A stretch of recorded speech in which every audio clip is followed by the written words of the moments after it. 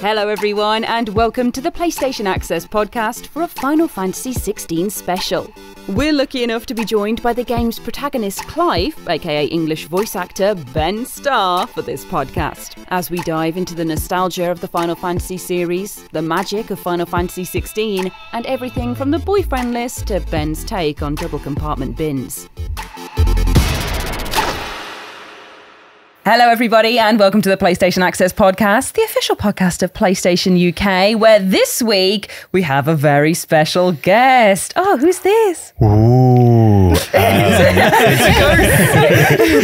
Ben Starr. Yeah, it's the ghost of Ben Starr. Oh. I play Clive Rossfield in Final Fantasy XVI. Oh, yeah, you gotta say it like Clive. Oh, sorry.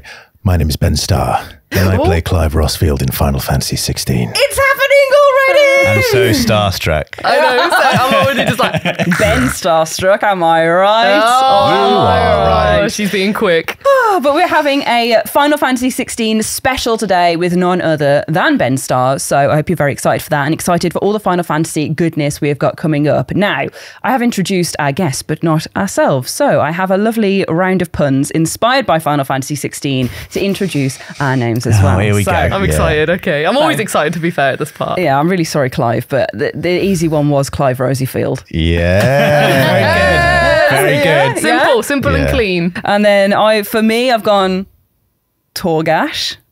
That's all right. That's better than your usual standards. Yeah. You know that there are two continents in this game. One is called Storm and one is called Ash.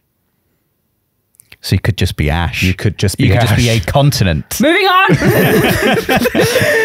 outdo me at my pun game. Sorry, I'm so sorry. I've got Rob. Now, yours are always really great and thoughtful and have this lovely ob sound. So for you, it's Jill Warob. Jill Warob. So what you've done there, That's- sorry, can we just break this down, is you've just basically just put Rob on the end of a word that has no relation to Rob at all. She does this every time. Every time. Dude, I thought you were going to go like rib or something, just Sid. Oh, yeah. You can have rib. Which is just bad. What's that? That doesn't have... Oh, you're just swapping one letter of the word Sid into the word Rob. Yeah, that's how your name works. You could have been Joss Robfield. Yeah, but then you've taken Rosie Field, so you can't have two puns on. Oh, I'm sorry, you don't On want to be my Rossfield. brother. Both of you start with RO. You're not giving me Yeah. much to work with. Yeah. Well, okay, I'm going to move on because this is going down like a lead It's balloon. not our fault, Rob, that you have a terrible name. Yeah, exactly. Well, I'm just Unlike trying my to think name. of what I could actually be. What about Robu instead of Ramu? Yeah, that's really Robu. good. Yeah, Robu. Robert, that's better than Jill Warrock. It's a little bit better than It is Jill a little Warrock. bit better, yeah. Not too much, but it's a little bit better. Website. Oh my god. But anyway, I've got Benedicta Harmon. Ben Edicta. That was That's very good. Benedicta Starman. Sorry. There we go. That's great. That is great. That's There we really go. good. That you saw live Ash's brain coming up with that then. That's really good. I've hit a new height. Good. This is very good. Right. On that high, I'm going to continue with a preview of what we were talking about in this podcast. So we're going to have a main feature, which is going to be all about Final Fantasy XVI. It's going to be a little preview as well as some memories of Final Fantasy featuring Ben Starr. I just love saying your name because it's like 1, 2, 1, 2, isn't Thank it? you so much. Ben Starr is here. And we're then going to go on to comments of the week. He's going to go in a minute. Which are Carry on like Ben this. Starr is leaving. We're then going to go into comments of the week, which are community highlights from the hashtag Pod Squad. Pod Squad. We do that as well. Okay. Like, so if I say hashtag Pod Squad, Okay. guys, What? Squad. thank you. Oh no, I missed it. So I'm not paying attention. I was slow. Yeah. Then we're going to go to Before We Go, which is some coverage outside of gaming. But first, it is a question I ask every week. What's new?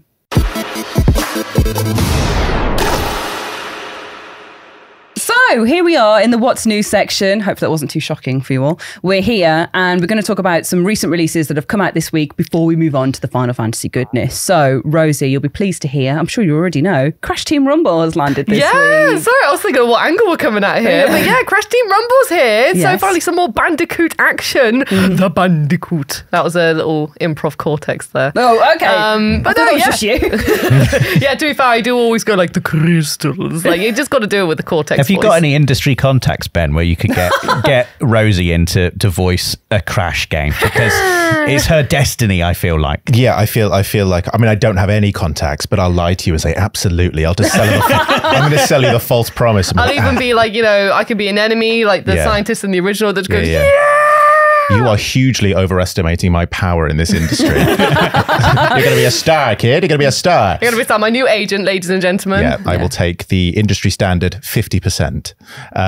That's fine. Just let me be a little gremlin in Crash Bandicoot. Yeah. Take 50%. How is it? How's the game? Yeah, really fun. I mean, I've still only had a chance to play the beta that they released because I'm still waiting for my time to just get in there and get some She's flexing her muscles. full Wumper collecting action. But from what I've played, I'm having a really good time with it. Dingodil's a beast in it. I remember playing it, and everyone's like Dingodile, and Dingodil's they know how to use him already, and it drives me mad because I'm there trying to be a Crash Bandicoot, and then they can just be Dingodile and just completely dominate the area where you got to drop off the Wumper fruit, and I'm just like, you know your character too well already. I'm still learning. Stop this. Also a Dingodile hater. I hate that guy so much. No, I love Dingodile as a character in general. It's evolved to hating him personally now as well. The Dingodile sections on Crash 4 were, I'm not mistaken, the Dingodile stuff was quite difficult. The whole game was difficult. I'm going to say that is probably the most difficult game I've ever played in my entire life. I would maybe agree with that.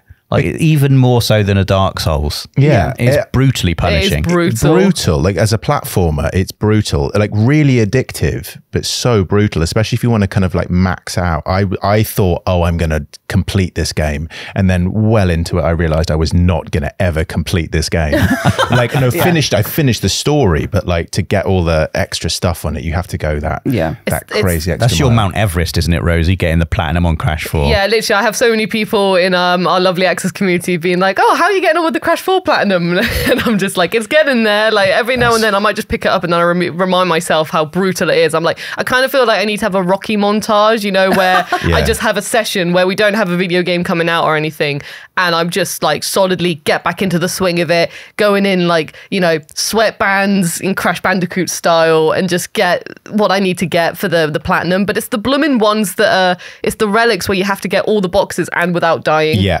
That's the savage one because all of the boxes. And then there's a saying that, like, on average you get a minimum 100, 120 maybe. So you have to, and they're on like really tricky platforming challenges, and some of them they've been very sneaky and hid them like, against a step that you walk by so you don't actually see it. So it's a very, very challenging challenge. You can do it there, Rosie. I believe in you. I believe in you. If you don't, you're a fake gamer. There you go, I Rosie. said it first, Rosie. Oh, God, look what you've done to it. That's a thumbnail there. There you go. That is the thumbnail. My agent's letting me go already. Yeah. It's just like, you're a failure. However, like Crash Team Rumble, when it comes out, it's a co-op, isn't it? You can play it. Can you play it with 4v4. 4v4. Can I play it with you? Of course you can, yes. We've got a team of 4 here. Get rid of Dave. There we go. Yeah, get rid of Dave. Bye, Dave.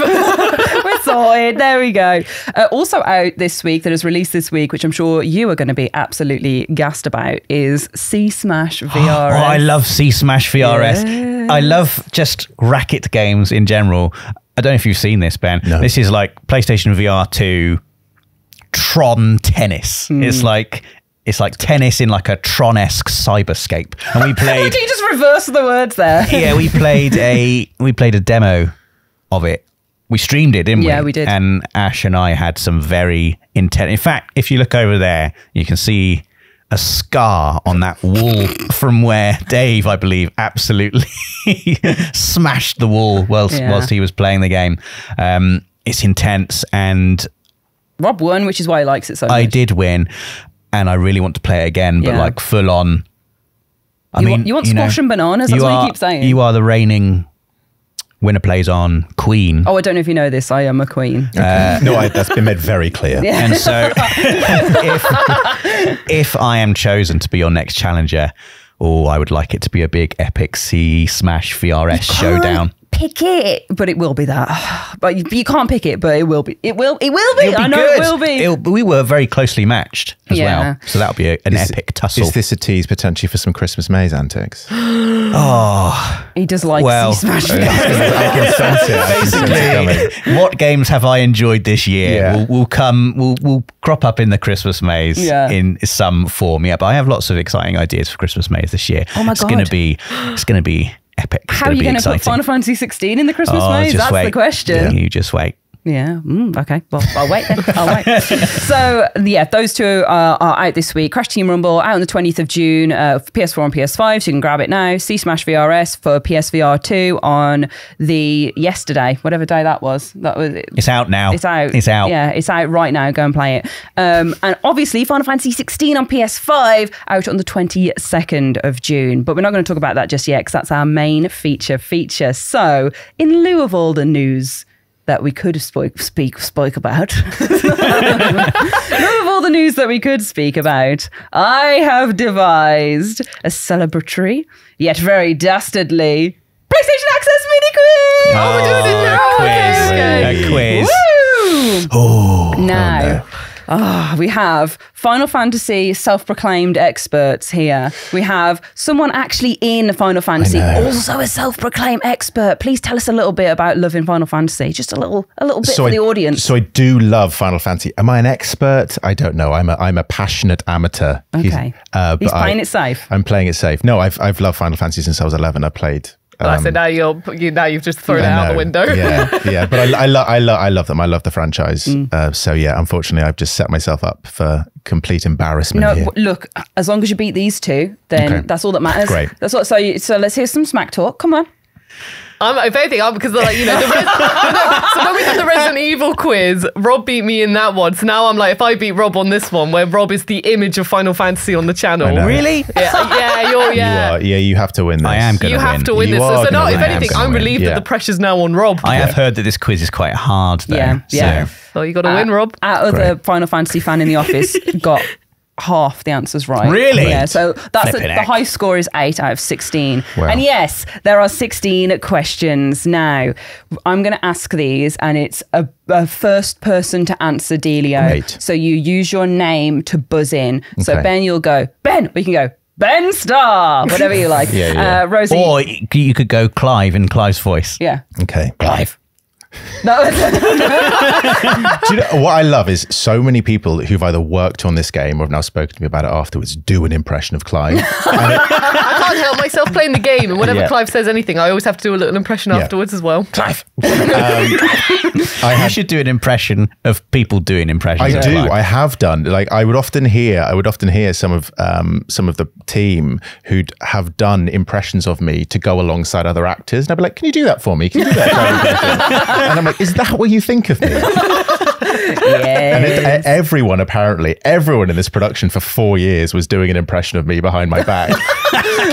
That's nice, though. That means you're doing an iconic voice. Thank you so much. That's what I'll take it as. Yeah, thank you. Right, so we've got 16 questions. You shout your name to enter, and then you may have an answer. If you get it wrong, shout names again, not including the person who got it wrong. So if you get it wrong, are you frozen out? You're frozen out, but I need you to shout your names again to take over the answering. Okay. And if all of you sit there like, then I'm going to give you like 5 seconds before I say it's a fail. Okay. You got to remember own points as well, because I can't count. So 1, you'll notice the theme straight away. Okay. Which sea that you traverse in Final Fantasy I shares its name with a UK supermarket brand? Rosie. Oh, Sainsbury's. wrong. Sainsbury's Sea. Supermarket brand. And I was like, Asda Sainsbury's. I was like, I can imagine Sainsbury's Sea. Sainsbury's. Sainsbury's. I was like, I can imagine a sea being called A Sainsbury's. supermarket brand. Yes. Okay. Rob. Yeah. Asda. No, don't What look at my screen. C? There's a sea, like It's an an ocean. an ocean. I thought I couldn't think of a supermarket brand that began with the letter C. Well, now we're both frozen out, Ben. So all on you've got free reign at this Yeah. now. Come on, Supermarket brand. have a little go. Yeah. little Morrison's. Morrison's. Is it Waitrose or something? No, it's Aldi. It's Aldi. Aldi C. The Aldi C. Ah. I think Aldi named themselves after it as well. Yeah, they did. In my opinion. Huge so. Final Fantasy fans. That's 0 points for everyone so far. Sakaguchi has a load of shares in Aldi. Question 2. What metal from another popular fantasy series? Rob, Ben. Damn it. Mithril. Damn it. Yes. The question was, what metal from another popular fantasy series does Princess Hilda request your party go and find in Final Fantasy II? And it is Mithril. Mithril. Question 3. Who is the true antagonist of Final Fantasy III? Rob. Yeah? Come on. Oh, God. It's not Golbez, is it? I was just going to say Golbez. It's Nope. not. It's not him. Sorry. Okay, guys. Any frozen answers out. over here? I haven't played 3 yet. Yeah, but not even a guess. A guess? I'm going to say, Ben, it's not X-Death, No. because that's 5. Yeah. Rosie, I'm going to guess. Ifrit. No. It is Cloud of Darkness. It's one of those things that comes along at the end. Yeah. It's like, Yeah. actually, I'm the... It's like, really bad. it's like This Necron in whole 9 who just time, comes out. yes. Yeah, it's like, it was me all along. I'm like, was it you? Was it you all along? I am like the universe of everything. How do you Yeah. not know me? The It's like, nice to Deus- meet you. Classic Final Fantasy Deus Ex Machina. I'm sorry, I don't think it was you. We haven't met, actually. Great game, 3. Definitely play it if you're not very, Rosie. very good. memorable for you. Seems you know the big baddie was, huh? Well, Yeah, there you go. I did remember. I just couldn't... Cloud of Darkness. The first time I ever played 3 was actually on my iPhone, and it was like all the cute little chibi things running around. chibis. If you haven't played it, obviously play the Pixel remasters. It's Yeah. a very good game. I know, I'm saving it for the Pixel remasters. I started one and now we've got 16 coming up. So that's why I had to take a pause on one for a Anyway, bit. more questions. I'm winning. Morrison's. Question 4. Final Fantasy IV increased the party size to what number? Ruffle. You said 4, which isn't a good name. So, 4. yeah, 4. 4, yeah. No. Rosie. What? 6. No. Ben. Yeah? 5. Yeah. Oh my God. I knew it wasn't 4 because 4's in the other one. So I was just like, It's the first game to have 5 in the party number. That's great to know. I should have got that. How many points are we on? I've got 1. One. I've got 1. 0. Okay. Question 5. Plenty to come. Plenty to come. Which of X-Death's henchmen first appearing in Final Fantasy V makes numerous cameo appearances throughout the Final Fantasy franchise? This is easier than you think it is. Rosie. Yeah? Sid. No. Not that easy. Come on, guys. Gonna have to make some noise in between just because the audio. Is it the octopus? The octopus. I don't No. know. I don't know. It's not called the octopus on here. Oh, I'm going to kick myself if I don't get this. Yeah. 5 is the one I know the least. Yeah. You don't need to know 5 to know this answer. Okay. So the answer is, I'm going to time you out in a second. Well, I'm afraid I don't know. Yeah. Gilgamesh. Gilgamesh. Gilgamesh. Good boy, Gilgamesh. Gilgamesh. See, everyone goes, oh yeah. I know. I'm the true Final Fantasy fan. You are. Yeah. Is it the octopus? I don't know. I don't know. I don't know. Is the octopus Gilgamesh? That's what I was like. Gilgamesh. It is. It's just say it's Gilgamesh. Hey. It is. Again, Is he an octopus? this is the business end of this quiz now. Yeah. Oh, We're what? at Final Fantasy VI. Yeah. Oh. So, question 6. What is the name of the technology humans developed by... Ben. Magitech. Yes! Okay. Oh, well done, By Ben. experimenting on espers in Final Fantasy VI. Question 7. Oh. This is the one that everyone's going to be like... I'm going to say it really slow. Okay. What is That's too slow. Sephiroth? Oh my God, wait, sorry. Sephiroth. Rob. Ben. I've made a risky Don't look at my decision screen. here. Genova. Wrong. Damn it! Is that not his name? I thought he was going for Sephiroth. Sorry. I was just like, hang on, wait a minute. Sephiroth. Sephiroths. Sword. Mazanine. Yeah. Well done. It was either going to be what's his sword or his It was mum the called. It's a classic Final Fantasy. Sword or mum. Sword or mum. We should play that quiz. Sword or mum. We actually should. Yeah. That would be a great quiz. Yeah, happy Okay, to you've do got to that. come back and I'm going to make a sword or mom I'll quiz. play sword or mum. Yeah. Ben's pulling away now. Yeah, he is. You got got to fight three back, But guys. you went mum. You went mum this time. So I next time had get to sword. jump in quickly because I know Ben's going to get this if I don't take this risk. And I lost it all. You did. But there's still more questions to Okay. go. So we're halfway through. Great. Question 8. In Final Fantasy VIII, who has an affinity for hot dogs? Rob. Zell. Yes, correct. Yeah, that was what I actually knew, but I pictured it first, and then your name came out quick. What's great, because your favourite's 7, right? Yes. It's only right that you got the 8 one right, because 8's my favourite as well. So I feel like I There just we go. pictured the hot dog cafe in the school immediately, and I was just like, the school. I got the image, and then I was like, I have to say his name. Okay, question 9. How is Final Fantasy IX's mist continent created? Where does the mist come from? Rob. The Aoife tree. Yeah, correct. Oh, the growl coming from Ben every time. I keep forgetting my name. I'll tell you, it's Ben It's Starr. Ben Starr. I just keep on gasping. I'm like, and then by that time, Rob's already said it. Okay, question 10.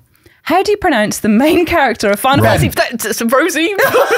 You guys literally went at the same time to do rock, paper, scissors for me so that I can tell. Because I literally don't know who came first. You can do it, Rob. It's absolutely fine. What? No, competition. Do you can't repeat? It's Ash is the referee. Yeah, Okay. So we're going to go goes- 1, 2, 3 and then reveal. Yeah, Okay. 3. So 1, 2, 3, go. 1, 2, 3, go. 1, 2, 3, go. Okay, there you go. Rob won. It is officially pronounced Tidus. Yeah, there we go. And I know that you had to swallow your pride a I bit did, to say yeah. that. It is officially pronounced Tidus, so there's a point for you. Okay, think carefully about this one before you jump in. Thank because you. this is where... Sorry, I'm laughing at you. Thank you. Thank you for laying down the rules. Thank you. Think carefully about this one because this is the one of our Final Fantasy fan testers in the office got tricked by. Okay. So, what vegetables do chocobos eat in Final Fantasy XI's stables? Well, if you've said it's a trick, so It's not a trick. I'm thinking it's Ben. not. That's your name. Gizal greens. That's what the trick answer. See, that's what I was That's like. the It's, trick I don't answer. think it's going to be But that. they do eat guys or greens, but not in the stables. In the Rob. stables, they're fed. Carrots. Yes, Damn it. it is carrots. Really? Yeah, It's just not canon, as far as I'm It is concerned. Yeah, in the it's- stable. It's because they're higher in nutrients. They love guys or That's greens. 2 answers that have made me feel like a heretic now. Tidus and now feeding chocobos carrots. Yeah. Look, I read it on fandom.com, so it's true as far as I'm concerned. Question 12. Final Fantasy XII's protagonist is Vaughn. What does he dream of Rob, becoming? Sky Pirate. Yeah. My name is Ben. My name is Ben. Oh, all the grunting as Clive is coming back to you. Yeah. I'm on 6 points now, by the You way. are. You've won. You've I'm on a done solid really well. 0. I'm just happy to be here. How many points have you got, Ben? I don't know. You got 3. Oh, okay. Great. Rob's keeping count. I am. I'm going to win. I have to. Hello, I like Final Fantasy too. Question 12. Question 13, sorry. What are summons called? Ben Yeah? Yeah? in Final Fantasy 13. Well, I don't know. You tell me. What are they called? Come on. Are they called gestalts? No. Rob, Eidolons. Yeah. Eidolons. But they take a gestalt form. Sorry. Yeah, there you go. They are called Eidolons. Question 14. This is a nice one for me. What is the name of the cat race of Final Fantasy XIV? Oh, we've got a little bit of silence coming around the room right now.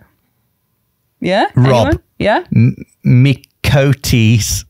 Yeah. Mikotes. Mekeets? Yeah, that's it. Look, it's spelt like that. So I'm just going to say, yeah, Sephiroth, Mikoti, whatever. So, I don't know how yeah, to pronounce that's it. correct. Yeah, there is Miqo apostrophe T-E, Mikoti. Question 15. Which Norse realm shares its name with the antagonist kingdom of Final Fantasy 15? The antagonist's kingdom. Antagonist's Kingdom. Antagonist kingdom. This is where my researchers can go in. Rob, Yeah? I'm just going to guess Alfheim. Nope. Rosie. Yeah. Niflheim. Yeah! I was like, do I dare say it? Do I dare say it? It is indeed Niflheim. Right. Question 16. Here we go. Here God. comes the real meat. Come on, Clive. So, who is the dominant of the Phoenix? Rob. Joshua. He absolutely pipped you to the post He did, there. yeah. You're just so quick on this quiz. Literally, Yeah. by the time You you better said not your name, I'm concede breathing it. in air to I say have to my win. name. I have You to have win to. if it's And Final you Fantasy. deserve- and you 9 deserve it. points. Yeah. 9 points. That's actually really good. And you beat our office tester as well, who got 8. So there you go. I'm really And pleased for you. I would have got more right if other people hadn't got in there first. Those So meddling there you kids. Yeah. Thank you All for right, with my competing. 1 point. Thank you Yeah. for competing, everybody. You got a point. I which I'm love proud being of on the you for. losers couch with Rosie. It just feels, it's just a really lovely place to It's be. a lovely place. I mean, because I haven't, like, you know, I've still got loads of Final Fantasy games I still need to play. So I'm like, yeah, I've got one. Yeah, I've just played them all, so that's just embarrassing for me. This is really great, right? Because Rosie has decided to not be competitive this year. So she's gone from being like, ah, to, yes, I had a great time. And now Yeah. you're like, yes, I had a great time too. The thing is, Rosie probably knew a lot of those questions, but Rosie in a quiz situation I'm is terrible at hilarious to quizzes see. because- Like, there's like it's like a cartoon person who starts running. Like their legs will be going like, ah, they're not actually going anywhere. Yeah, my brain just goes quicker than my mouth does, and then I fumble, and then I just trip over and just lie on the floor. Well, Rosie's lying on the floor with 1 point. Rob's here with 9. Ben, you got 3? Is that I got right? 3 fantastic points. 3 points. Exciting, exhilarating points. Well, and that is the end of our What's New section. So what is new? Rob is the reigning Final Fantasy champ. Let's go to the main feature. Okay, it is time for the meat of our discussions now, where Final Fantasy XVI is on the table, and Ben Starr is here Yes. to talk all about Final Fantasy. So I thought it'd be fun to kind of start off with just a question to the room as well. For you guys, you're allowed to join in. I'll allow it. Thanks, Ash. Just what are your earliest memories with Final Fantasy, and what makes it such a special series for all of you? Because I know all of you are proper Final Fantasy fans as well. Yeah. Well, I'll go first because I actually played Final Fantasy, nearly, I'm going to guess like 8 years ago now, but my first one, so I was quite late to the party, but my first one was Final Fantasy VII. I played it on my Vita. So I played it on my Vita, and I just remember just playing it everywhere. I remember I had it, the scene with like Red 13 with his dad. I played that in the living room on my Vita, and my stepdad was watching TV on the other sofa, and I fully like just tucked myself into the sofa hiding my tears because he was probably like, you know, what are you doing over there? And I was there like like just breathing at my Vita, holding it, clenching it. It's the saddest moment in 7. Oh, it's such in a my sad opinion. moment. Yeah. It got me good just on the sofa. And like playing it on the plane because I was in a long distance relationship at the time. And so I just remember grinding on flights. And it was just a fantastic game to play on my Vita. And then also because I never met Yuffie, but I had my friend who was like, just run around the forest. I was like, I'm running around the forest. Yuffie isn't popping up. She's not showing up anywhere. I got Vincent. So I've also got memories of my friend being very angry I didn't find Yuffie. So that's like my earliest memory. So I was late to the party, but since then I've been like marathoning them. Isn't it great that in that game, you can just not meet characters? Yeah. Like that kind of like daring storytelling of just, we're going to withhold a couple of characters that are not essential to the forward thrust of the plot, which I love about 7. And unless you went, you know, you're speaking to your friends, or you had a guide, or you had like the very early days of the internet. That's the thing about those days, isn't it? You could, you know, unless you had a friend that knew where to go, Yeah. and to do that kind of stuff. How are you supposed to know? Yeah. How are you supposed to? Oh, I'll just hang around in this random forest for a little bit. Maybe there's a secret character that's going to crop up. Like if you don't actually get it whilst you run through that forest the first time, Yeah. what can you do? I just think that's so amazing that you can have a game where there are just bits of the plot you could just completely miss. Yeah. And I think maybe that's what's so amazing about Final Fantasy, because the times that we discovered it, the vastness of these worlds were not really available to us in any other medium. Like we didn't have TV as freely available as we had now. Movies, you know, that's about an hour and a half, you know, the Hollywood blockbusters that were around in the 90s. And, you know, books seemed relatively impenetrable, and we were offered this window into these worlds that were interactive, that were beautiful, that sounded amazing. And that's what especially when I discovered it on PS1, Final Fantasy 8, 7, 9, those things just, they were telling stories in a way that I had never experienced before. And I think for years after, I didn't experience, because, you know, this was also the period of time when they were on multiple discs. Yeah. The idea that these things couldn't be contained to one single compact disc. The please insert, I remember at the end of Final Fantasy VIII's first disc, and then please insert disc 2. I just thought, wow, there's this moment that's like starting a new book, starting a new chapter of a book. And I think that is what was so special about these games, was that as a kid, I was being able to experience the stories that my dad was reading in these massive novels, and it was being delivered to me in such a visceral way. I think you have beautifully articulated, especially that golden era there, Final Fantasy. For me, that's sort of like the same sort of time period that I discovered it as well, 7, 8, and 9.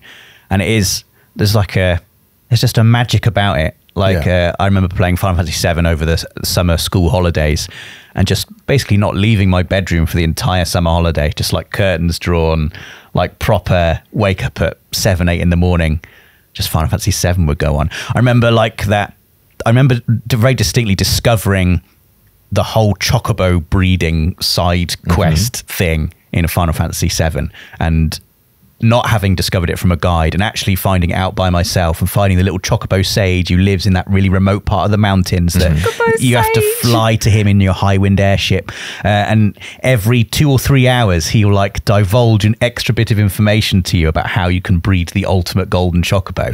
I remember getting a green chocobo for the first time and a blue one, and I think like I played it all the way through the night at one stage, just because I was so excited to be like, oh, I'm on my way to getting the golden chocobo, and that sense of discovery. But then also, like you say, Ben, like experiencing these stories that video games weren't telling stories like that, at least that I had played. Nothing was telling a story in that way. And like the bond I felt with the characters in those games as well was like so incredibly strong. Like I felt like I'm one of these people. They are my actual friends. And it was, nothing else has made me feel the same way that those games did in that period.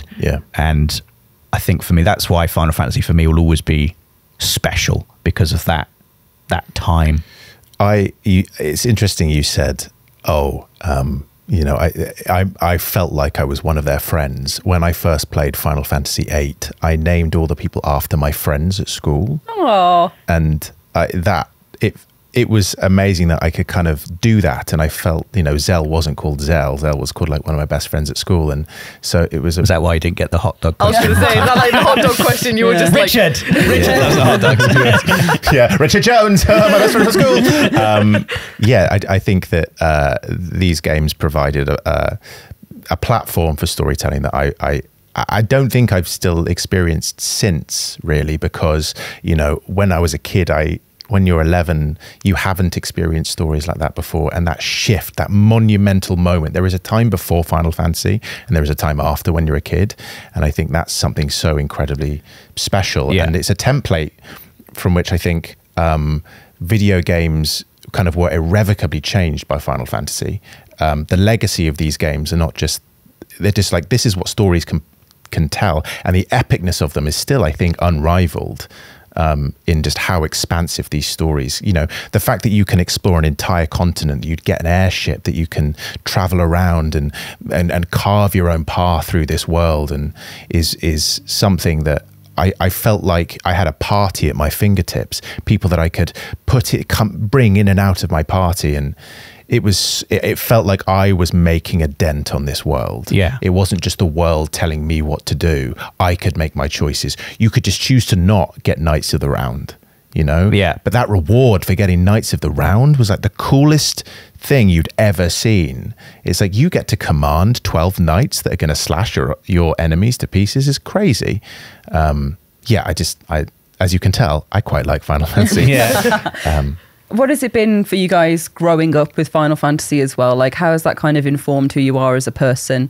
Like, because there's been so many games across so many years, and we're like, now they're still coming out. Final Fantasy 16 has come out. What's it like watching the games change as you have as well? Have you felt a bit of a connection to it that way? I love how like I'm going first, just because I haven't. It's not as if I like played it back on PS1 era or anything like that. I mean, I guess technically my first exposure was Kingdom Hearts when they did the appearances with some characters in the game. So for me, first of all, it's been a case of catching up on these legendary games that I've heard so many people talk about. Like, so I've played, the order I played them in was like 7, 10, 9, 8. And then I started, I feel like I've done more than that. I've got it like completely wrong probably. I've played more than that. So for me, it's kind of like a weird mismatch where it's not as if I'm like, oh, this was the steampunk era or the fantasy era. I can see it from the original, like the pixel remasters, playing those. I'm like, oh, this is like classic fantasy with the crystals, and you're the hero and you're the chosen ones and stuff like that. Let's go save the day, which is a charm I really, really love. So again, like with 16 kind of going back to the fantasy route, I'm like, oh yeah, it's refreshing to go back to this fantasy world. But I guess for me, it's not as if I've grown up and seen the series change. It's more that I've just dropped in and seen multiple different experiences from a different, as in like I did 7 and I jumped into 10, for example. So you've gone from steampunk to like a more, it's kind of fantasy, but still has like, you know, tech sci-fi elements and stuff like that to it. So for me, I'm just always like, yeah, this is just a new adventure, a new experience. So I haven't seen like the growth of how things have changed and evolved and stuff like that. But you know me, I love new and old video games. So I just see everything and I'm just like, this game's fantastic, like all the time. How about you guys? I think I would say that maybe Rob and I have probably similar stories in the sense that like we experienced these when we were really young, and they're the thing, right? They're the story. You had 7, I had 8.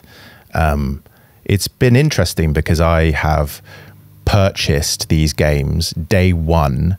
They would be the thing that I would take the weekend off from. You know, I wouldn't do my homework, or I would make sure that I kind of carved out a week to play these games. I remember when 13 came out, I made sure that like I wasn't doing anything at university at the time. And I remember when 15 came out, I just called an entire week off work. And I the night before I watched the anime Brotherhood, and then I watched Kingsglaive, and then, you know, I really got myself into it. And each installment is a monumental moment in my life, including 16 now. And they have changed. And I think what's really nice is that each one holds a special place for me, because it kind of contextualizes where I was in my life at that point. Like, I remember when I was playing 13, I was doing these all-nighters, and I remember calling them Ben's series of outstanding mockers. And it's when I realized that you could put like the Cadbury's chocolate stuff in coffee. Yeah. And I would make myself like a drip, not a drip coffee, like a cafetiere, you know, the kind of like the Bialetti things that you cook on a stove. And I'd make that, and I'd pour that into some chocolate, and I'd make these mockers. And I'd stay up for like 6 hours until 6 a.m. playing Final Fantasy 13. And it was this escape, this world I could just jump into, and like Lightning's story and the Lassie, and it was just this really cool thing. And the music, and I would just get completely lost in it. And so every time I look back on these games, I remember where I was at that point in my life. And they will always mean something to me in the context of where I was.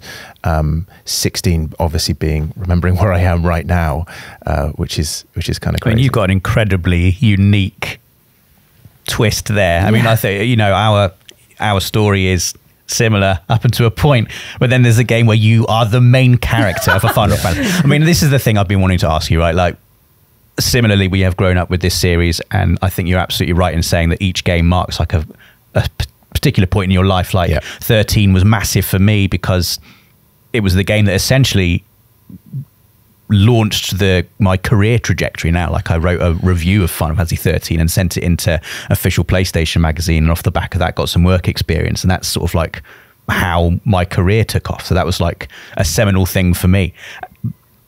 what is it like being the main character of a Final Fantasy game, having had all of that experience up to where you are now? Like, how do you even rationalize that? You don't rationalize it. It still feels super strange being here with you all because like I've watched all of your content for years. Oh, thank you. Yeah, I mean, I've said to you guys, like I watched the first day that I ever recorded Final Fantasy XVI was the day that I watched you two do Chocobo Hot and Cold. And it was just, it was Rosie going, quack. The quack montage. There was a quack montage after that stream. It was over 100 times I said quack. Like. Because I recognize, it was just fate really. Like I recognize that this is a franchise that has such a storied history. And I had to keep it secret for years.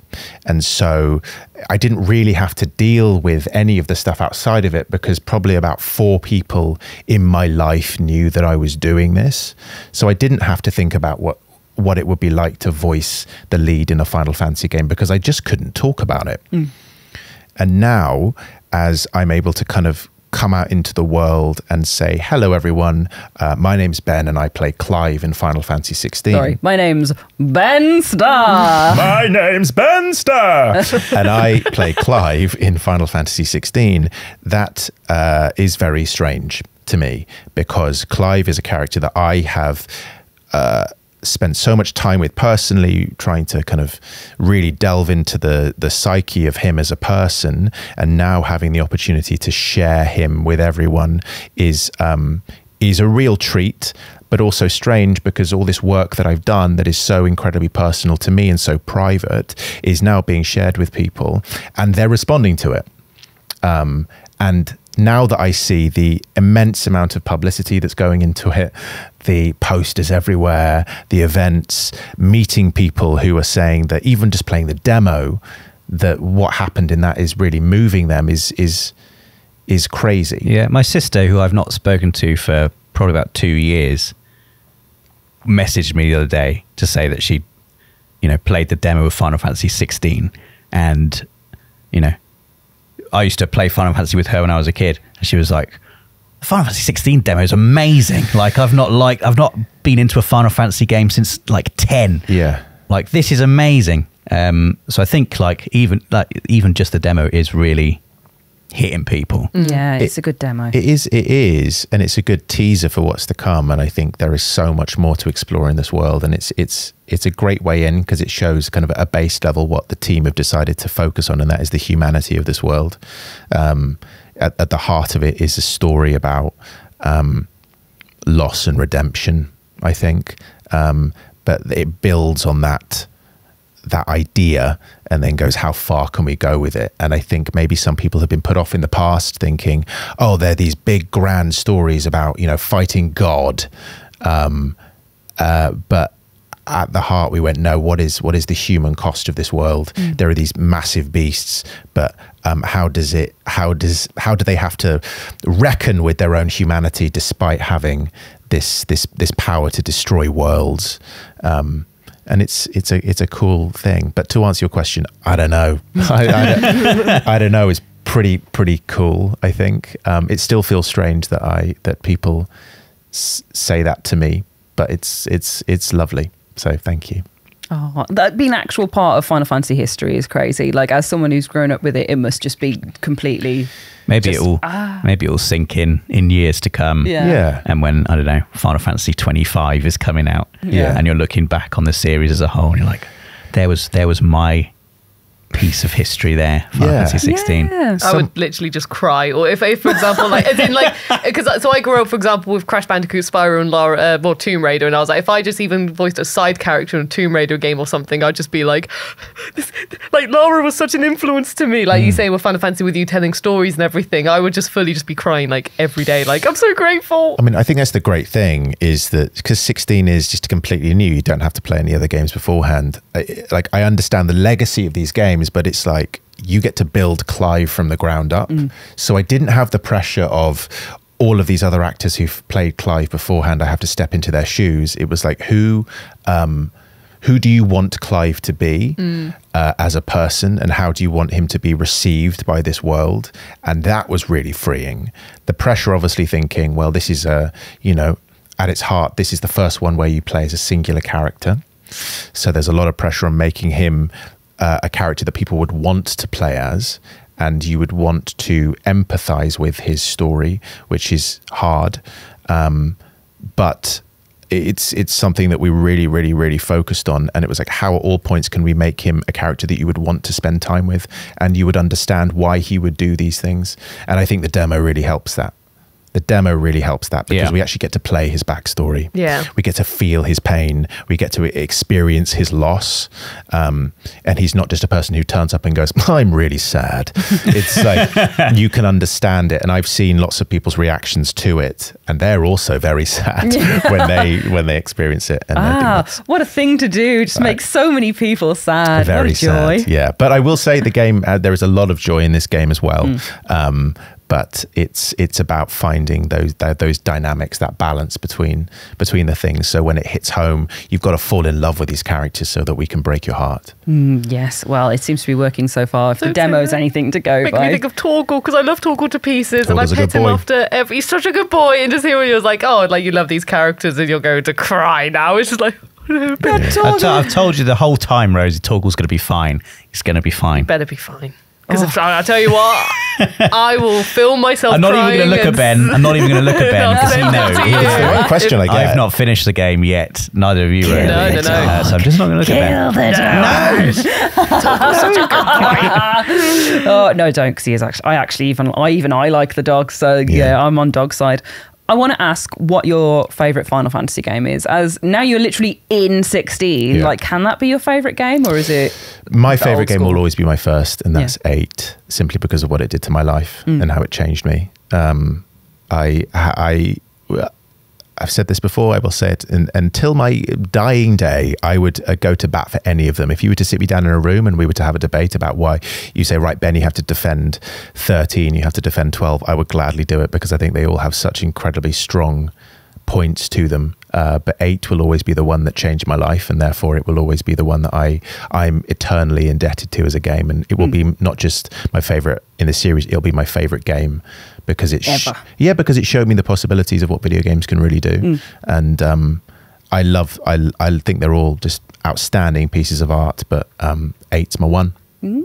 How about you guys? 7? Yeah, 7 for me, although sometimes I wonder whether it could be 9. Like, it depends. Am I in a steampunk mood today, or am I in a medieval 9 has the fantasy cats. You sold them to me as cats. 9 has some cats. Moogles. Yeah. Sorry, this finger's up because you sold them to me as cats. Yeah, you're like, it's a cat game, and I was like, why did you sell it as a cat game? I think 9 has the best Moogles. Yeah. 9 is wonderful. I love 9 a lot. I think it's just, again, like you said, 8 was your first one, 7 was my first one. There is just like a magic to 7. Like those characters as well, so ridiculously iconic. I don't know what it is about that band of characters, but they're just so cool. There's like, you know, Luke Skywalker, Han Solo, Princess Leia levels of iconic. They're just amazing. And, you know, I love being in their crew. Yeah. It's so good. When you think about 7, I think 7 is so definitive, because you could line all of those characters up in silhouette and you'd be able to tell able to tell who every single one of them is. Great character design. Really amazing character design. I'm just having a look who we've got up here. So we've got Sephiroth. That's him. Erith. Clued. And then a bunch from Final Fantasy 15 over here. Yeah. Look at Cloud on his bike. That's my favourite thing ever. I love that. I have to go to the wide shot for that one. The wide shot. I do love, Rob, that you talk about 9, and how many fans have reached out to me recently and said that their favourite is 9. My favourite's 9. It's magical. It is. It is so magical. I've always described it as the Final Fantasyest Final Fantasy ever, because it was marked the end of that PS1 era of Final Fantasy, and it felt very much like an homage to everything that had come before as well. There's so many elephants. There's so many elements in 9 that hark back to those original games as well. Even down to the design of Vivi. He looks like the Black Mage from Final Fantasy 1. Yeah. Like Garnet's cloak is like the white mage from Final Fantasy One, and that was the end of an era. It was like, here's the first era of Final Fantasy, and it felt like 9 was the closing chapter of that. You couldn't have a more stark artistic change between 9 and 10. Yeah. And I think that's what makes the series great. But I think 9, there is just something so incredibly timeless about the music, yes, about the character design. You're right, Vivi, I think he's one of my favorite video game characters ever. Yeah, I think he might be the best Final Fantasy character. I like think a distillation of what makes Final Fantasy is not just Vivi's character design, but his story. Yeah. What pretty much is about. And I think it's so many people resonate with Vivi's story and they feel seen through that, I think is really amazing. But I just think that, 9 is amazing. And like that Alexandria fight that you just see, that huge fight with Bahamut is just incredible.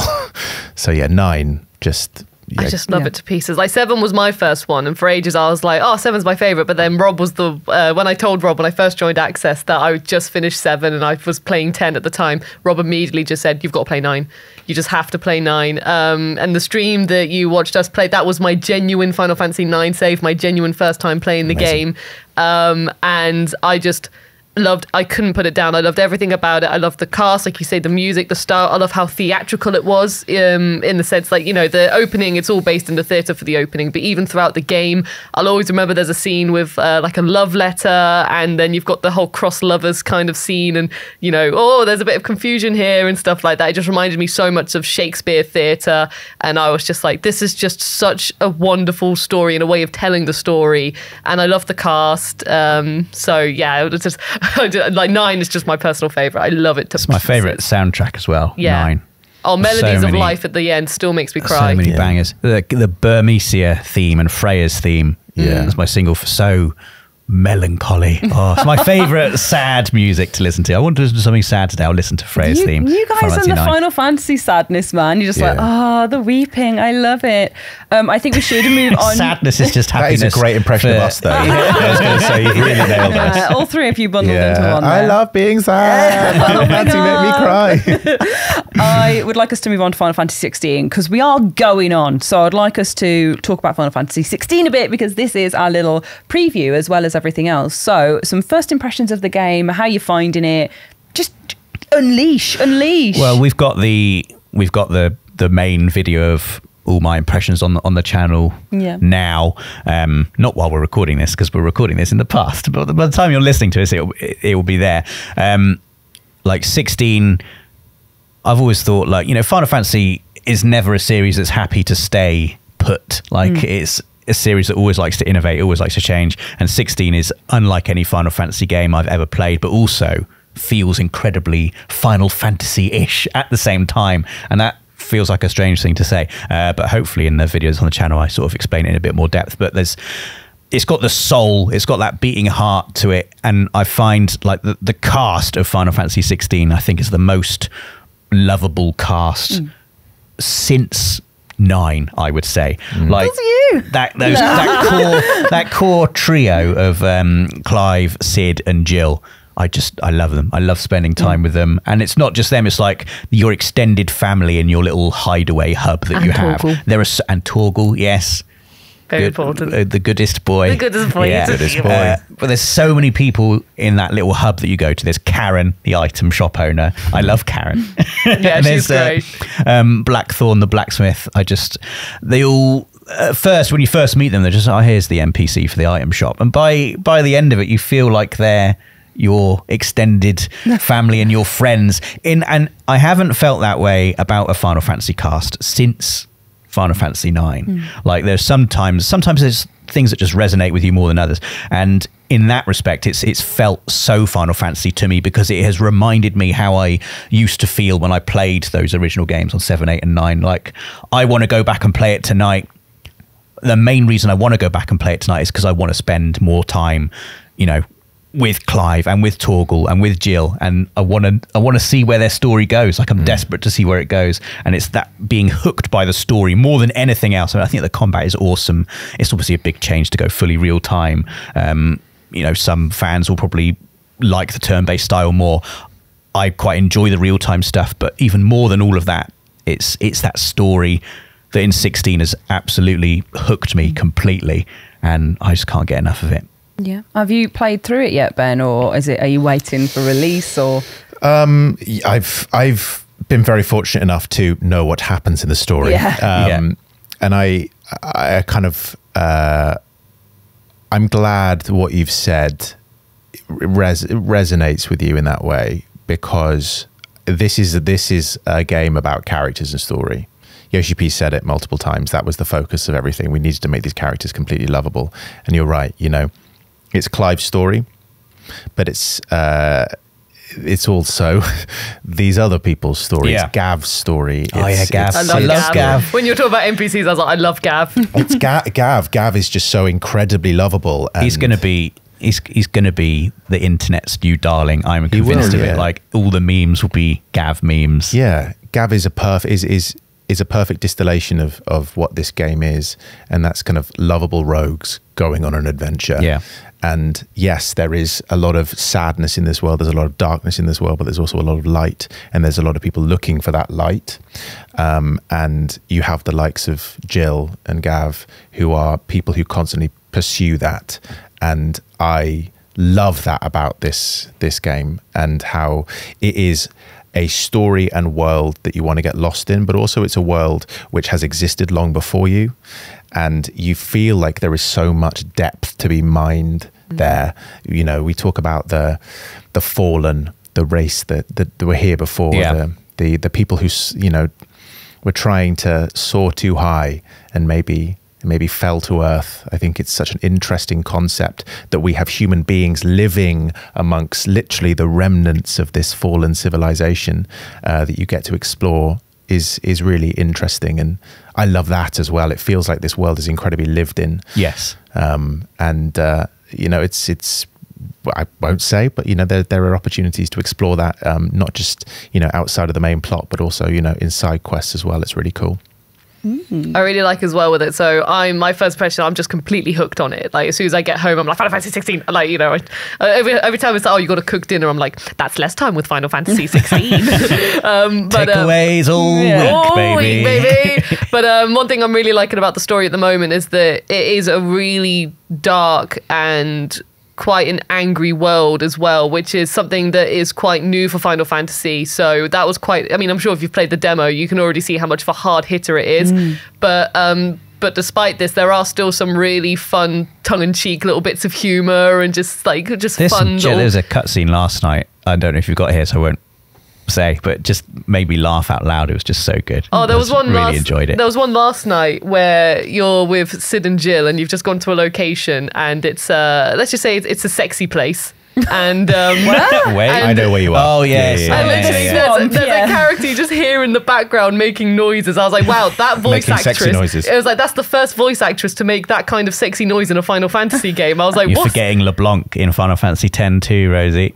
I haven't played 10-2. It's the massage. There you go, the massage minigame. The massage minigame. Oh my god, is that another one? There's a massage minigame in 10-2. Yeah. It goes hard. Oh my god, well, in which case I don't need to know about that. So let's not talk about all the sexy But in noises. this context, you're correct. In this context. In this context, then. But like, that's what I mean. Like, just watching that, even though you're in this grueling world, it's still just filled with surprises where I'm sat there and I've just got like this huge smile on my face. Because like you say, the characters and the way they respond to things, like Jill and Clive responding to that moment that I just witnessed last night. Well, not witnessed. Heard last night. Active time law. Yeah. Tell me more about this noise. Describe it to me, yes. But like, just hearing the characters respond to it and like all of them respond, it's just, you know, you feel that bond and you understand completely why they react in that way. And it's just like lighthearted and fun as well. Yeah. So it's just filled with surprises as well. That's what I'm really enjoying as well. Oh, see, like I mentioned earlier to you guys, like I have been blessed with the demo only. These guys have been playing the full game, which has been really interesting to hear about, and I'm so excited to get my hands like properly on it. This will be my first Final Fantasy, which Are you gonna play it? Yeah, I am. I'm excited for am. you. I think it's just miserable enough for me. Genuinely, like there's plenty of misery. Yeah. And there's plenty of like very, very, like Rosie, you were saying how dark it is. Definitely the darkest Final Fantasy I think I've played. Yeah. But it's brutal as well. I just love the goblins. Lots of stuff. And the goblins. Yeah. Lots for you to enjoy for sure, I think. So I'm excited to kind of to dive into it and to have my Final Fantasy moment that everyone's been talking about, like that is shaping them and changing the world. Yeah, and but your like, first Final Fantasy. Yes, it's me. It's my turn now. So that is incredibly exciting. I have so many more questions that I've written down, but there's been so much interesting chat. I don't think we have time for many more. I think one thing that I would like to ask you, Ben, is how did this happen? Like, how did you do this? How did you get into working on Final Fantasy? Was it something you sought out, or was it something that sought you? I wrote a letter. No, I didn't. That would be amazing. Though. Dear, so really, that's such a good story then. Dear Mr. Fantasy, I write to you from the depths of my bedroom. I famously have a very deep bedroom, apparently. No, I just the story is that I auditioned for a small role called Tristan. That was the code name for the character, and I didn't do a very good job, I think, in the room. I did about 3 lines and then it went quiet. And then the performance director said, Ben, would you leave? Would you please leave to your deep, deep bedroom? Said, would you mind reading these? And they gave me the lines for a character called Clint Richmond. And I... Clint Richmond, sorry, that's such a good code name. Clint Richmond. And I just went, yep, sure. And I kind of had a look at them for about 30 seconds and I went, great, cool. And I was go. And I just did a sight read. And they were very emotional and really brilliantly written lines that just had a lot of character and depth to them. And I just felt like I could really get into it. And then I left, and 4 days later, I was on the set of Midsummer Murders, filming The Sting of Death with Griff Rhys-Jones. And then they said, you've got the part in a video game. Didn't tell me what it was, but they said it was going to be about 40 hours of recording. And then they asked if I would come back in to audition for my younger self. They said it wasn't going to affect whether you were going to have the other character. That's fine, but the younger self does appear in at the beginning of the game. If you'd come back and just see if you can do it, it'd be very convenient if you could.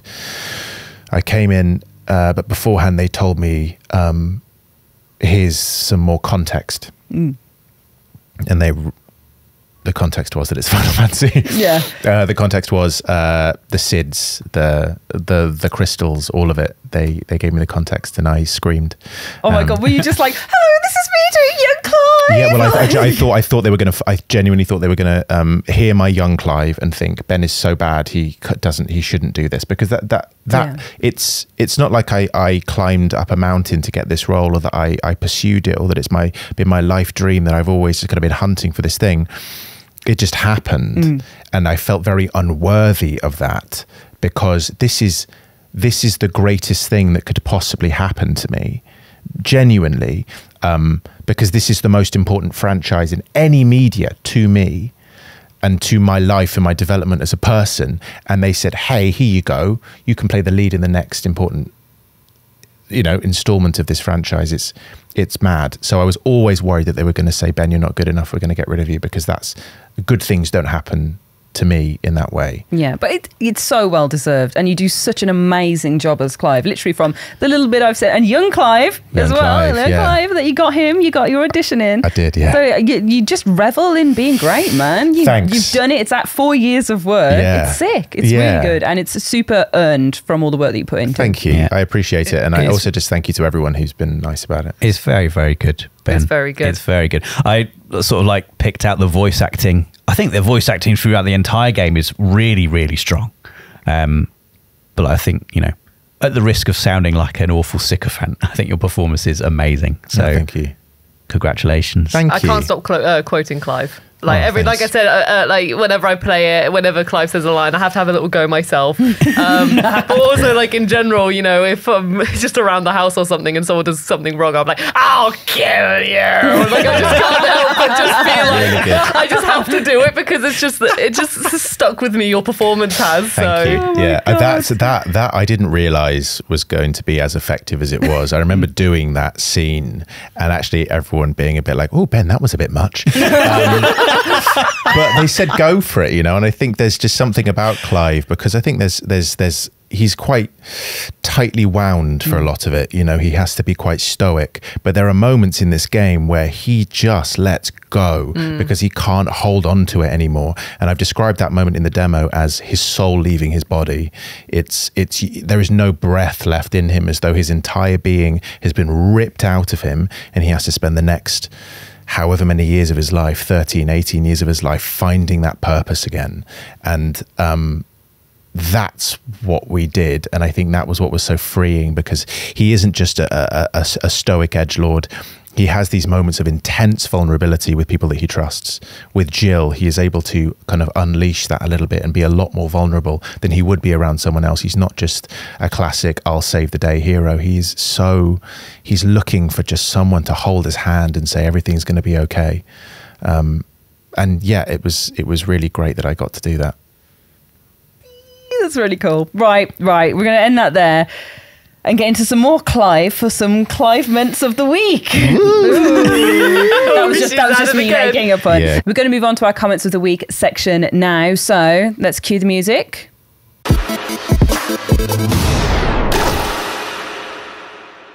Okay, now we've got that out of the way, it's time for the real music, which is our tuneful singing. Now, Ben Starr already knows our delightful little ditty, apparently. Apparently. It's time to prove it, hey? Yeah. So we've decided an order. We're going to commit to it. I'm going to see how it goes. Let's go. It's time. For comments of the week. Very good. How angelic. Yeah. Lovely stuff. Well done, everybody, for that beautiful rendition. We're getting better at that every week. Yeah. It's not even funny anymore. It's just good. We should start a band. Yeah. Just build that song on loop. Yeah.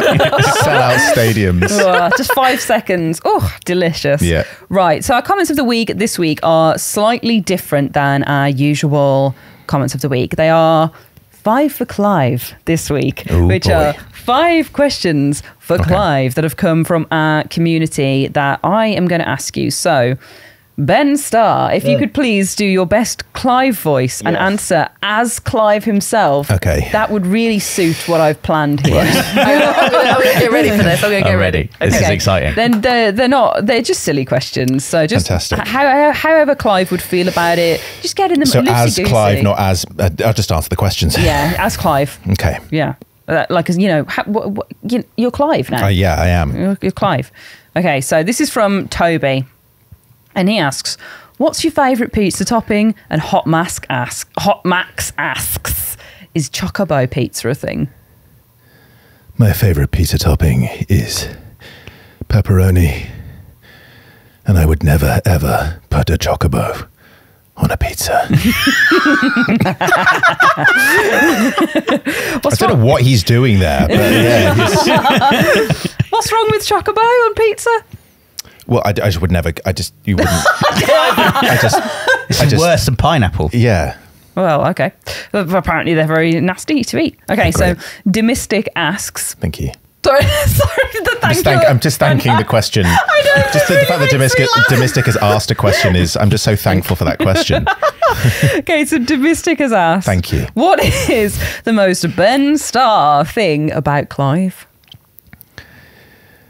The most Ben Starr thing about Clive is the fact that he can't really stand still. He always just shuffles around like a weirdo. Oh, I'm glad that you guys know each other in real life as well, Clive. Pardon? And, oh, sorry, Ben. What? I'm glad that you guys have met each other. Yeah. I take pictures for him. All right. Get me more pictures of Clive. I do tasteful nudes for Clive. Okay, on from that. Great. Clint986. Carl Clint. Yes. Wait, what? Who? Clint Richmond. Yes. Yeah. Clint Richmond 986 says, do you say chocobo or chocobo? Que? I say chocobo. It's the only correct answer. Yes. Yeah. I literally cheered when I first heard the pronunciation of chocobo in Final Fantasy 16. I realized that when we were saying it, I even said to the team, I went, wow, this is canon now. In at least in Valisthea, it's chocobo. I'm sure, in Spira. it'll be chocobo for other things, but in Valisthea it is pronounced chocobo. Oh, that's very nice. Makes me very happy. I said chocobo earlier, but purely because I thought that's how you're supposed to say it. I didn't want to be called up again. No, but it is in other worlds. Acceptable. Yeah, it's fine. But chocobo is, I like chocobo as the way of saying it. So SaintFan24, Clive. Thank you. Clive, this is a question for you to ask, which is, Clive, can you personally ask Rosie if you're on her boyfriend list? Oh, he's having a little civil war. Now, Ben knows of my boyfriend list. Video but game boyfriend list. Yeah, my video game boyfriend list. Oh, Clive, you better be on there, Rosie. Yeah, that's like, be embarrassing. I'm loving this. Rosie, sorry to barge in. I was just wondering if it would be at all possible. Could I possibly be on your boyfriend list? I know my friend Sid is a very beautiful man, but when I look into your eyes, I see a kinship with us. I see a connection. I see great power in you. So please, could we be something? Anything? Crying. Clive. It's me, Rosie. Thank you for barging into my room. I'm sorry about the door. Your bedroom's not very deep at all, Rosie. No, I don't have a deep bedroom, unlike Ben. Yes, Clive, actually, as we've been, venturing together, I felt this bond as well. And I was actually, as I've been playing more, my rule is it's like one per game, and Clive has actually been, with myself and Sid, we got close, but Clive has just got a bit closer to me now. So Clive will make an appearance on my boyfriend list. Is it official? Huh? It climbs on the video game boyfriend My list. video game boyfriend list. You heard it here first, everyone. But so still the rule is like one per franchise. Like if I'm going like really big and in depth, and I haven't finished 16 yet, so I can't make that overall call until I finished it. Who was it previously? Well, for Final Fantasy, it was Oren. I don't know who that is. Oren for Final Fantasy X. I love him because every time we fight, he goes, enough. And then he does his attack and stuff. He's a really cool guy. Do you think Oren and who would beat Oren or Clive in a fight? Who would win? Well, Oren I always quote all the time, and Clive, as I've said, I'm quoting all the time. Really, just to get in the boyfriend list, I just Also, I put you on the spot. I did barge into your room, and the door's absolutely smashed. Yeah, I locked it and everything to try and keep people away, and Clive was just so desperate to be on my boyfriend list. That it's a coveted list, man. It's like the Forbes top 100, like Rosie's boyfriend list. Also, I think that in this game, there's lots of top tier boyfriends. Sid is a top tier boyfriend on this. I just think that he's an all-round great guy. Clive's lovely. Clive's a lovely guy, but I won't mind if other characters. Gav, there's. I do love Gav as well, but Gav's more like my best mate. Like every time I see Gav, I'm like, Gav, how you doing, buddy? Who is on your list now? What, in general? Yeah. It's long. God. It's long. I thought it was just 10. Yeah. Well, no, so it's 10, but, it does, because things change all the time, and that doesn't mean that they're necessarily gone. It just might mean that they're pushed back into... Is Kiryu? Yes, Kiryu is on the list. However, Kiryu is like very close to being replaced by Ichiban because Ichiban is, I just love him to pieces, and with Like a Dragon Infinite Wealth, I'm just so excited. I'm so excited to learn more about Ichiban and stuff, and I just love his character. I'm like, I think Ichiban might actually overtake Kiryu. Wow. Which is a big deal for me because I'm like, I love Kiryu so much. You did have Heavy Rain Man on there, but after talking to Rosie about that's the worst the inclusion. problematic parts. This was before I knew the twist of Heavy Rain. Yeah, but he was still on there when we asked you, and you were like, so wait, Heavy Rain Man as in... Scott Shelby. He was on the boyfriend list. And then I found out about the twist, and then I hadn't updated the list. That's like parents calling their kids Khaleesi and then seeing the end of Game of Thrones and being like, this was a huge mistake. Yeah, I was like, oh no, this is bad. This is bad. Yet you kept him on for a little while. That was because that was when I hadn't updated the list. It was the danger. And then when people are like, oh, who's on the list? I just thought about the list prior, and I was like, oh no, hang on, wait a minute, I need to update the list because he shouldn't be on there anymore because I know the truth. Well, you're in lofty company. Scott Shelby. No, not anymore. Embryo. Yeah. He's still there. I love Embryo to pieces from Crash Bandicoot. Sully, Victor Sully. He's the originator, so he's always number one. So Victor Sullivan, he's there. Now let's just say Kiryu/Jijiban. And I'm just trying to. Oh my god! you've got to write it down. Yeah, I need to write it down. Scroll.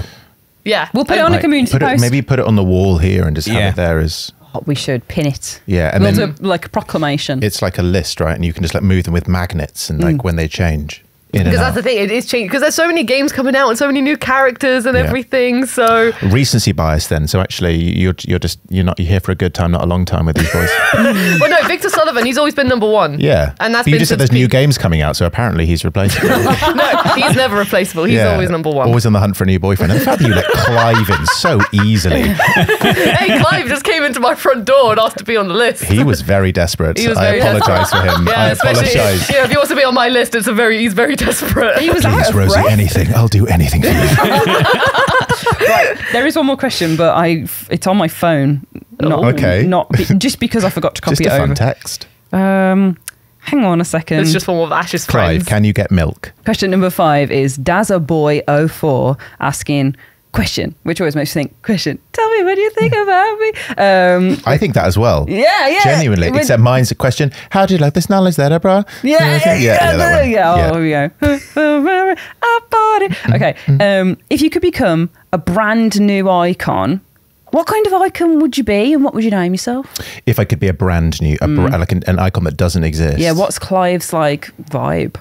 If he's thinking, he's like, ooh, I'd like to be a big porcupine. Okay. I'm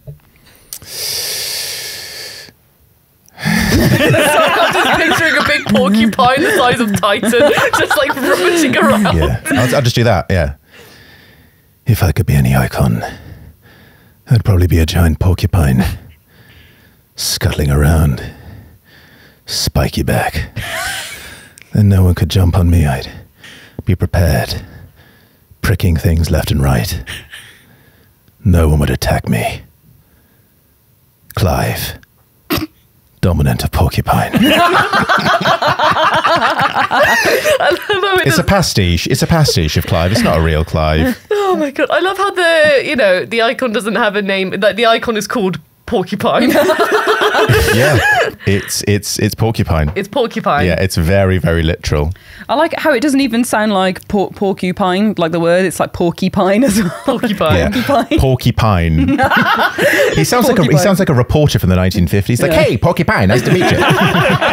Oh my god, that should be the name of Rosie's auctioneer from earlier as well. Porcupine. Yeah, just for anybody who doesn't know what that means, Rosie was an excellent auctioneer when she was younger, and it was what she was destined to be. Yet she chose this life instead. Say something fast for us, Rosie. Yeah. Say something fun. The thing is, though, so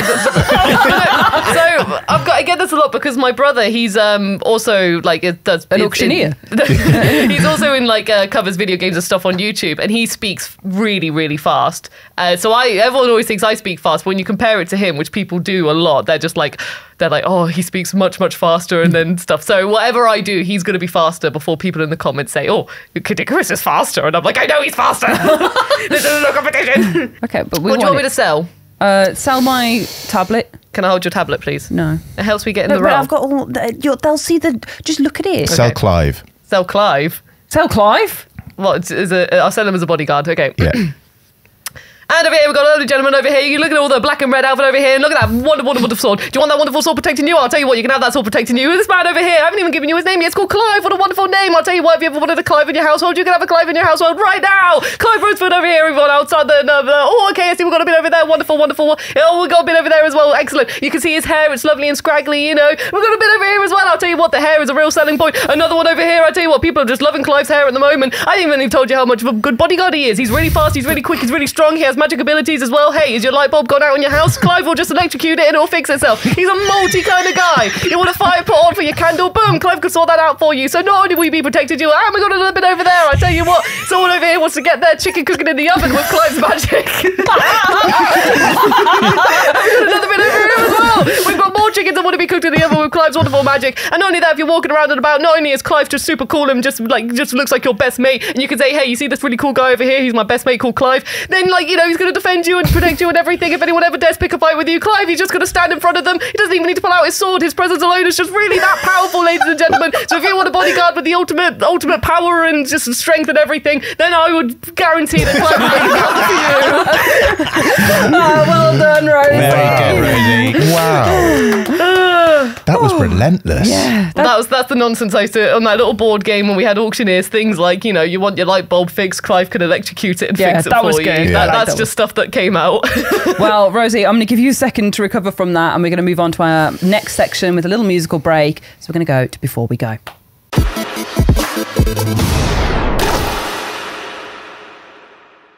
Right, we are here in our final section, Before We Go, where we talk about things outside of gaming that make us real-life flesh people. Boo-hoo! It has been such a good podcast. I really enjoyed it. But now you need to tell me about things that aren't, linked to gaming as I punch this tablet. I don't think I have anything to update anyone on. No, well, my life has been so Final Fantasy XVI centric for the last couple of weeks. Yeah. I have done literally nothing else. Yeah, I bet you've done some stuff. I have done some stuff, but again, it's all been very Final Fantasy 16 related. I'm just trying to think. I had way too many burgers, so I spent some time in Los Angeles and doing some promotion for this video game, and I don't know what it was, but I decided that instead of having food, every meal was going to be a burger. And it got to a point, how many burgers is too many burgers? Well, I found out. And I've come back to the UK and I said to my fiance, I was like, I do not want to see another burger for the rest of my life. So yeah, I'm fully burgered out, even though they're like my favorite food. I think I've just, so no more burgers for me, please. If you What was your favorite burger you had over there? This is where I made the mistake, because it was the most delicious one. It was just a normal bacon cheeseburger, but I just said, can I get an extra patty in that? Oh. And the woman looked at me and said, are you sure? And I said, yes. And it was, and now I know why she said it. I haven't had to do this in my entire life. I looked at it and I went, I can only eat this with a knife and fork. Oh, man. This cannot be I can't fit this in my mouth. And it was delicious, but it was the one, it was the wafer thin mint that made me explode at that point. I went, no, thank you. I don't want any more burgers. What was your least favourite burger? It was a cold In-N-Out burger I had, even though actually it was still quite nice. I was doing a load of interviews and one of the team said, would you like a burger? I went, yes, please. Because In-N-Out is a lovely brand of burger, if I'm allowed to say that. Not sponsored. Other burgers are available. I can list them for you. What a thrilling podcast that would be. Just me listing brands of burger. How long you got? Rosie, you want to do it quickly? Yeah, I was going to say, should do an auctioneer of all these burger brands. It would be great. And it was a cold burger by the time it got there, and that was going to be my first In-N-Out burger of the trip, and it was cold, so it was a little bit disappointing, but delicious nonetheless. But it was just a shame that it wasn't as warm as I would have liked. Oh, well, you could have thrown it in Rosie's double compartment bin if you'd have been here. Have you so heard about sorry. my double compartment? No, No, please we don't need to hear about it anymore, Rosie. It's still standing tall. My good old double compartment bin. I went I and saw still don't it. even Yeah, understand. Ash has You've seen seen it? Yeah, actually, I Did saw you it. go specifically to see the bin? To Yeah. be fair, as soon as she came in, she was like, "I've got to see this double compartment bin." Yeah, and I looked at it and I was like, "Oh my god, I You've got to understand." tell Ben what it is now. Well, yeah. It's a bin, but it's got Okay. two compartments. Sorry, stop there. What? But it's got two compartments. It's a double compartment. No, I got that from the name, but like, is it underneath a different compartment or is it like? No, so it's so if you've just got like a circular bin, like a 30-litre circular bin, Absolutely. that's just there. Very Whereas vivid. this is more of a rectangle and it's got two 30 litres in it next to each other, Oh, yeah, but I've it's got- one unit. Yeah, I've got one of those. Yeah, it's a double compartment bin. Yeah, that's just a normal bin. It Yeah, sounds like but- two bins to me. It is two. It is two bins. Like the left one I use for Recycling. I use the right for recycling because it's R and R. So okay. it's like right for recycling. That's how I remember. I stand change your corrected. whole layout. Wow. I've been living a lie. You're off so soon when you're like left for recycling. No. Yeah, And then wow. my left is for personal, for general waste. Personal and use. stuff. Sometimes I just sleep in there. I take a nap. It's fine. Or a hat, I just take it Yeah, out and yeah. I'm rocking this. Sometimes I get dressed in there. It's fine.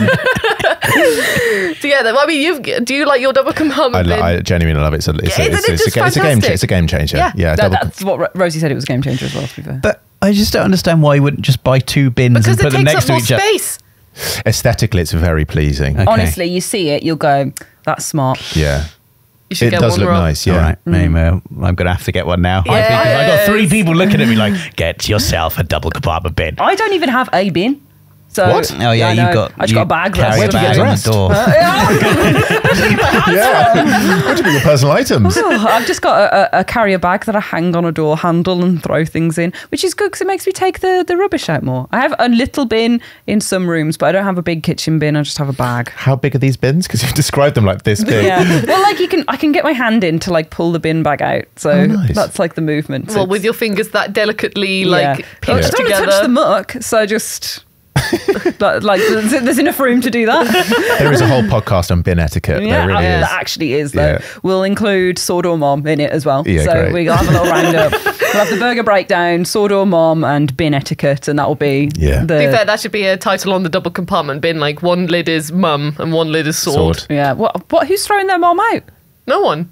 Oh, If anything, you're you know taking care of your mum. in the bin. Yeah. I actually think there's a game in that, which is we use your double compartment bin, and if you think the answer is sword, you throw it in one, and if you think the answer is mum, you throw it in the other. So it's like a game I'm show. here in a Christmas maze challenge. Just pick up some rubbish like, oh, it's an old hilt. Sword. Yeah. Oh, it's some net tights. Mum. Ned tight specifically. Yeah. Look, I'm moving on. It's the end of the podcast.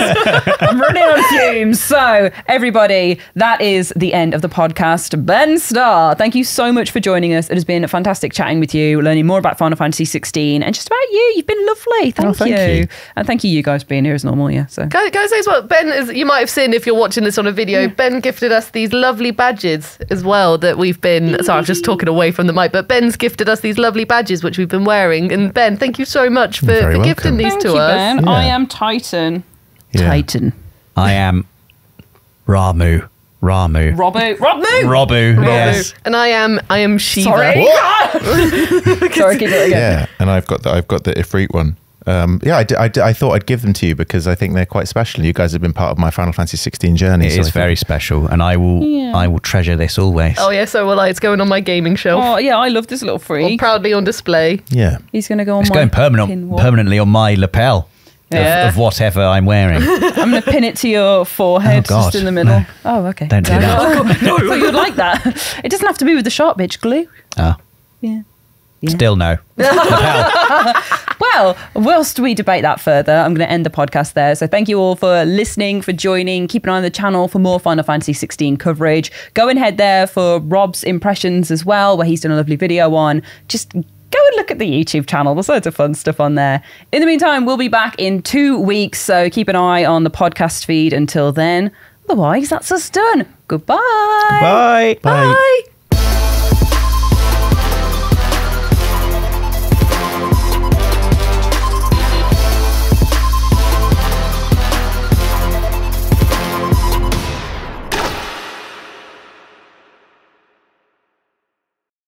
PlayStation